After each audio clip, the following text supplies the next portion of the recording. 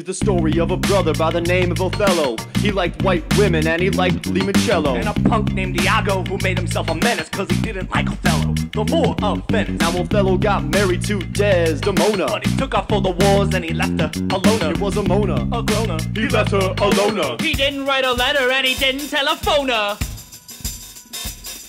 Now Othello loved Desi like Adonis loved Venus, and Desi loved Othello cause he had a big sword. But Iago had a plan that was clever and slick. He was crafty, he was sly, he was sort of a penis. He said, I'm gonna shaft them more. How you gonna do it? Tell us! Well, I know his tragic flaws that he's too damn jealous. I need a dupe, I need a dope, I need a kind of a schmo. So we found a chump sucker by the name of Cassio. Any plans on him? Desdemona take a chip? So Othello gets to wondering just maybe if, while he been out fighting, commanding an army, a Desi and Cass playing high the salami.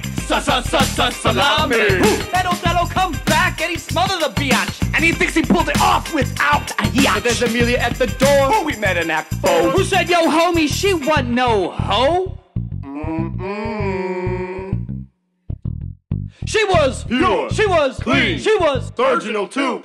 So why'd you have to go and make her face turn blue? It's true. It's you, now what you gonna do? And Othello said, damn, this is getting pretty scary. So he pulled out his knife and committed Harry Carey. Do that funky more thing, white boy. Iago got off on a technicality. Moved to Hollywood. Got his own TV show, that is. Prime time.